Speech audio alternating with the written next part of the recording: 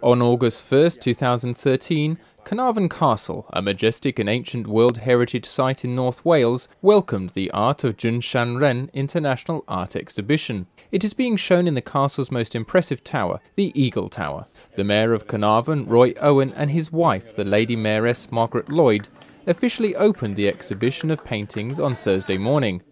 This was the first time the mayor had come across Falun Gong and its brutal persecution in China. He was deeply touched by the artist's work. I have never seen nothing like that before, and the pictures just touched me. There were some pictures there that were close to my heart. I've had a massive impression to the artwork this morning. The way the artists have portrayed the problems and what's happening to me, it's gone straight to my heart. The art exhibition at Caernarfon Castle not only drew the attention of council officials, but also attracted the interest of artists.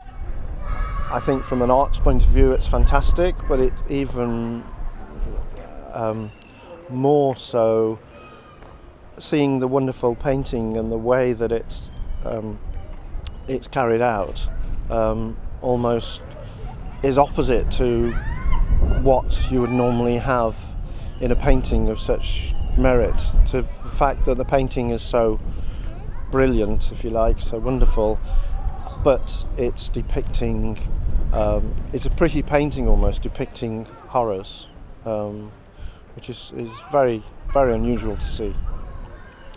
John Rowlands, a local Welsh abstract painter and former art teacher, pointed out his favourite paintings.